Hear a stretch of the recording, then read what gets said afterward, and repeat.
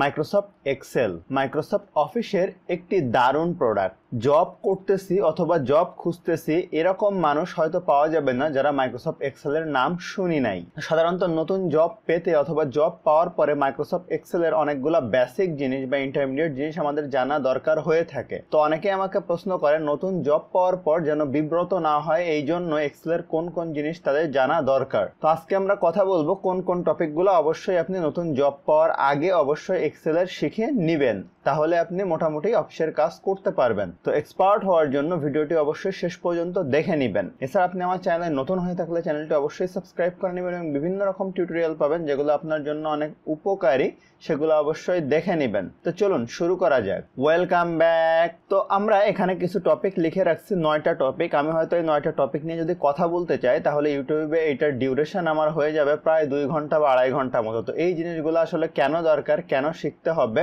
এবং কোন জায়গা থেকে শিখবেন এইগুলা নিয়ে আজকে আমরা কথা বলবো। তো দেখেন প্রথমেই আছে 1 নাম্বার ইন্ট্রোডাকশন অফ এক্সেল, অর্থাৎ মাইক্রোসফট এক্সেলের ইন্ট্রোডাকশন। আপনি যদি এক্সেলের এরকম একটা উইন্ডো ওপেন করেন তাহলে কোনটা কি জিনিস, এখানে কোনটা কি বার, কোনটা ফর্মুলা বার, কোনটা হচ্ছে টাইটেল বার, এখানে দেখেন বিভিন্ন ভিউ অপশন আছে। এই যে জিনিসগুলা এইগুলা কোনটাকে কি বলে এই জিনিসগুলো আপনাকে অবশ্যই একটু জেনে নিতে হবে। তো এই ইন্ট্রোডাকশন যদি আপনি না জানেন তাহলে কিন্তু যখন কাজ করতে যাবেন বা কাউকে কোনো কিছু বোঝাইতে যাবেন যে অমুক জায়গায় ক্লিক করেন বা অমুকটা করেন, সেটা অসুবিধা হয়ে যাবে। এরপরে 2 নম্বরে আছে learning sell and rho and column. Excel আসলে কোনটাকে সেল বলে, এই যে আমি ক্লিক করতেছি এইগুলা একটা সেল, হ্যাঁ, কোনটাকে কলাম বলে, ঠিক আছে, কোনগুলাকে এই যে রো বলে। এইগুলা হচ্ছে আমি যদি একটু আবার দেখেন এই যে ভিউতে যাই, যাওয়ার পরে গ্রিড লাইন দিয়ে দেই তাহলে দেখেন এই যে গ্রিডের ভিতরে এইগুলা হচ্ছে এক একটা সেল, এইগুলা হচ্ছে কলাম। এরপর হচ্ছে সেল রেফারেন্স। এইটা এক্সেলের অনেক অনেক ইম্পর্টেন্ট একটা জিনিস, খুবই ডিটেইল আলোচনা করা যায় এই সেল রেফারেন্স নিয়ে। সেল রেফারেন্স আসলে 2 রকম আছে, অ্যাবসলিউট সেল রেফারেন্স আর একটা হচ্ছে রিলেটিভ সেল রেফারেন্স। তো এই জিনিসগুলো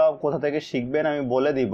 এরপর 4 নম্বরে দেখেন আছে বেসিক ফর্মুলা। এক্সেলের কিছু বেসিক ফর্মুলা অবশ্যই আপনাকে জানতে হবে। ছোটবেলায় বা কখনো যদি আপনি কম্পিউটারের দোকানে এক্সেল শিখতে যান তাহলে দেখবেন যে আপনাকে বিভিন্ন ফর্মুলা ছিল, হয়তো আপনি জানেন অথবা অনেকে ভুলে গেছেন। তো কিছু বেসিক ফর্মুলা, সাম formula, average formula, maximum formula, minimum formula, হ্যাঁ, এই জিনিসগুলো জেনে নিতে হবে। তো আমি এইগুলোর ব্যাপারেও বলবো। এরপরে 5 নম্বরে দেখেন আছে চার্ট অ্যান্ড গ্রাফ। এক্সেলে অনেকেই দেখবেন যে বিজনেসের ক্ষেত্রে আপনি কোনো জিনিস প্রত্যেক মাসের সেলস ডাটা অথবা বিশ্বের কোনো ডাটা বা আপনাদের অফিসের কারেন্ট স্ট্যাটাস কি, এগুলো আপনি চার্টের মাধ্যমে খুব সহজে কিন্তু দেখাইতে পারেন বা গ্রাফের মাধ্যমে। গত মাসে কত টাকা সেল হয়েছে, তার আগের মাসে কত টাকা সেল হয়েছে, চার্টের মাধ্যমে খুব সহজে কিন্তু দেখানো যায়। এরপরে 6 নম্বরে যে জিনিসটা আছে কন্ডিশনাল ফরম্যাটিং। কন্ডিশনাল ফরম্যাটিং হচ্ছে এক্সেলের বিভিন্ন ফরম্যাট নিয়ে। যেমন ধরেন আমি এখানে এই জিনিসটার ব্যাকগ্রাউন্ড একটা কালার দিয়ে দিলাম, এটা একটা ফরম্যাট চেঞ্জ করা। তো এই যে বিভিন্ন কন্ডিশনের উপরে যখন ফরম্যাট চেঞ্জ হয়, সাপোজ ধরেন এই জায়গায় যদি এক্সেল লেখা থাকে তাহলে এই ঘরের কালার হবে সবুজ, যদি লেখা থাকে ওয়ার্ড তাহলে কালার হবে এই ঘরের লাল। এই যে কন্ডিশন অনুযায়ী ফরম্যাটিং, এগুলাকে বলে কন্ডিশনাল ফরম্যাটিং। এইটা কোথা থেকে জানবেন এটা আমি বলে দিব।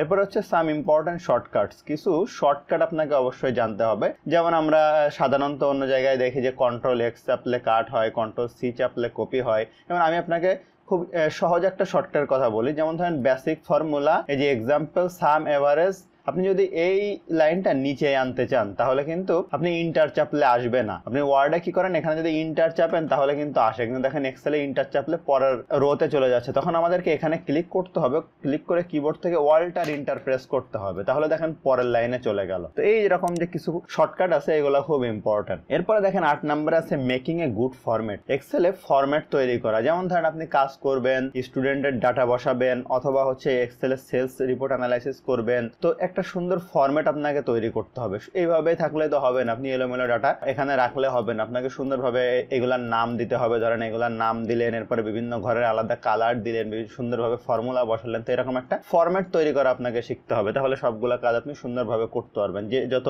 সুন্দরভাবে একটা ফরম্যাট তৈরি করে নিতে পারবে সারা জীবন ওটাই কাজ করতে পারবে। এরপর হচ্ছে learning if formula. এক্সেলে if formula অনেকটা জাদুর মতো কাজ করে আমার কাছে মনে হয়। একমাত্র ইফ ফর্মুলা দিয়ে আপনি যে কত কিছু করতে পারবেন আপনি চিন্তা করতে পারবেন না। তো এক্সেলে এই যে ইফ ফর্মুলা সেলস এর ক্ষেত্রে খুবই ইম্পর্টেন্ট। এরপরে আপনি যদি স্টুডেন্টদের কোনো রেজাল্ট কার্ড তৈরি করতে চান বা বিভিন্ন কন্ডিশনাল ভ্যালু জানতে চান যে এইটা হলে কি হবে, ওটা হলে কি হবে, সেক্ষেত্রে আপনার ইফ ফর্মুলার কিন্তু কোনো বিকল্প নাই। তো এই যে জিনিসগুলো আমি মোটামুটি একটু সহজে বললাম, এই জিনিসগুলো যদি আপনি জেনে নেন মোটামুটি ভাবে, তাহলে এক্সেলে নতুন জব পেলে আপনাকে কিন্তু বিব্রত হতে হবে না এবং অনেক সুন্দরভাবে আপনি কাজগুলো জানতে পারবেন এবং অনেক সুন্দরভাবে আপনি কাজগুলো করতে পারবেন। তো এখন আমরা দেখি যে কোথা থেকে এই জিনিসগুলো আপনি শিখবেন খুব সহজে। আমি যদি আমার চ্যানেলেই যাই, এই জিনিসগুলো নিয়ে আমার সাজানো আসলে টিউটোরিয়াল ছিল না, আমি ইতিমধ্যে তৈরি করে ফেলেছি। তো আমি যদি এখন আমার চ্যানেলে একটু যাই, যাওয়ার পরে দেখেন আমার চ্যানেলে যাওয়ার পরে আপনি যদি এরকম চ্যানেল সার্চ করার পরে আপনি হোম পাবেন, ভিডিও পাবেন, প্লেলিস্ট পাবেন। প্লেলিস্টের ভিতরে দেখেন বিভিন্ন রকম টিউটোরিয়াল আমার সুন্দর করে প্লেলিস্ট করা আছে। দেখেন যেমন দেখেন আমার এখানে পাওয়ার পয়েন্ট নিয়ে টিউটোরিয়াল আছে, মাইক্রোসফট ওয়ার্ডের টিপস এন্ড ট্রিক্স নিয়ে আছে, ঠিক আছে, মাইক্রোসফট অ্যাক্সেস নিয়ে টিউটোরিয়াল আছে। তো একইভাবে দেখেন এখানে একটা প্লেলিস্ট আছে এক্সেল বিগিনার টু অ্যাডভান্স, একটা প্লেলিস্ট আছে। আপনি যদি এই প্লেলিস্টের উপরে ক্লিক করেন, এখানে প্লে অলের ভিতর ক্লিক করলে দেখেন এরকম ওপেন হবে। দেখেন প্রথমে আছে introduction to MS Excel part 1, আমি যেটা নিয়ে কথা বলছিলাম। এরপরে দেখেন এই যে 20টা শর্টকাট, নিজের একটা ওয়ান ফরম্যাট, আমি বলছিলাম যে একটা সুন্দর ফরম্যাট তৈরি করেন। এরপরে দেখেন এই যে সেল ফরম্যাটিং, এরপরে দেখেন এই যে বেসিক ফর্মুলা এবং ফাংশন, এরপরে কন্ডিশনাল ফরম্যাটিং নিয়ে আমরা কথা বলছিলাম। তারপরে হচ্ছে use formula across multiple sheet, এরপরে হচ্ছে ক্লিয়ার করা, ইনসার্ট করা নিয়ে, এটা নিয়ে আমরা বলি নাই, এটা আপনারা এখান থেকে জানতে পারবেন। এরপরে আরো দেখেন বেশ কিছু জিনিস আছে। ফর্মুলা দেখেন এই যে ডিটেইল ইফ ফর্মুলা নিয়ে টিউটোরিয়াল আছে। এখানে দেখেন যে এক্সেল চার্ট এন্ড গ্রাফ নিয়েও টিউটোরিয়াল আছে। এরপরে এক্সেলের মোস্ট ইউজ যে ফর্মুলা আছে সেগুলো নিয়েও কিন্তু টিউটোরিয়াল আছে। তো খুব সহজে আপনি যদি এই প্লেলিস্টটা দেখে নিতে পারেন, তাহলে আপনার মোটামুটি ভাবে চাকরি জীবনে কিন্তু খুব একটা সমস্যা হওয়ার কথা না। তো আশা করি আপনারা ব্যাপারটা বুঝতে পারছেন। তো ভিডিও যদি ভালো লাগে অবশ্যই লাইক করবেন, কেমন লাগলো কমেন্ট করবেন, আপনার বন্ধুদের সাথে শেয়ার করতে ভুলবেন না।